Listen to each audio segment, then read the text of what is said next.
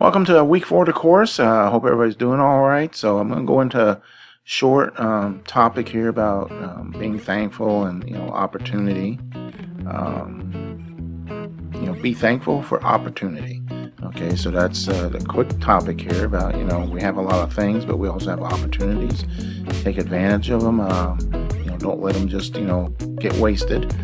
And being thankful for what you have. As a college student, especially graduate program, you have something that a lot of people don't ever get to do. So it is something special. You may be overwhelmed with the amount of work you have to put into it, the quality of work you have to put into it. But still, this is like a gift. And if you don't see it that way, you need to kind of reevaluate what you're doing in a program like this and why you're there.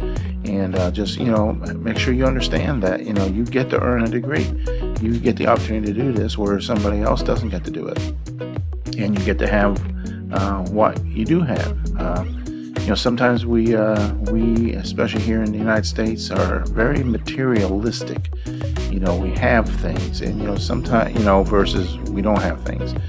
Some of us, because of the benefit of age and different generations, have been in positions where people didn't have everything we have today. So we have maybe a better appreciation for it, maybe. But again, you just got to be thankful for what you have and be thankful for the opportunities you have.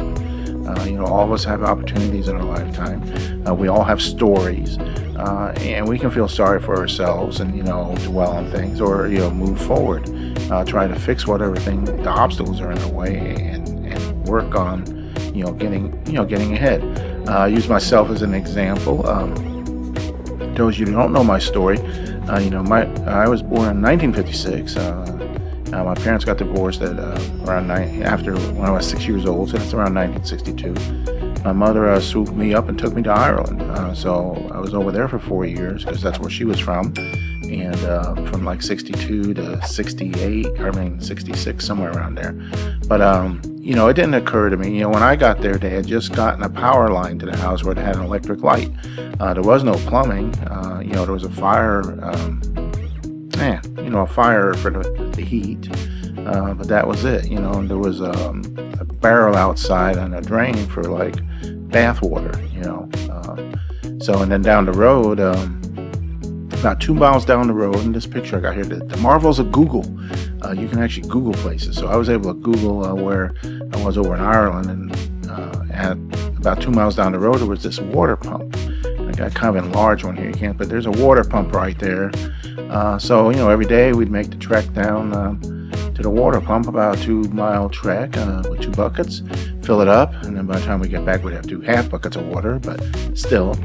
So that was life for me, but I didn't know any different. I didn't think I was in poverty or anything like that.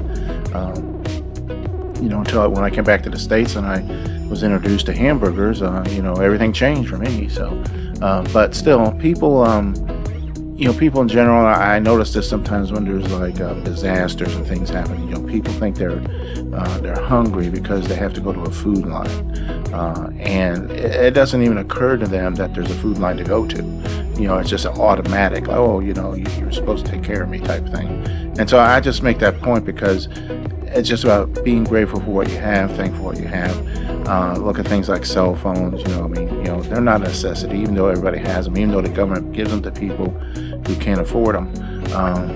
But there was a time when you could get by with just a landline. You didn't have to know what was going on all the time, things like that. You could survive without it. So I just use that as a general item that we have today. But anyway, just be thankful for what you have. Don't complain about what you don't have. All right, you're blessed. You're blessed to have opportunities to be where you are and to do what you're doing. So getting this degree, that's a blessing for you. It's a gift, and you should be 100% into it, not like something extra or like that's a chore for you or something like that. I mean, if you're not appreciating the opportunity you have, you probably shouldn't be pursuing it. So pursue something you want to have. All right, so with that, I will quit there.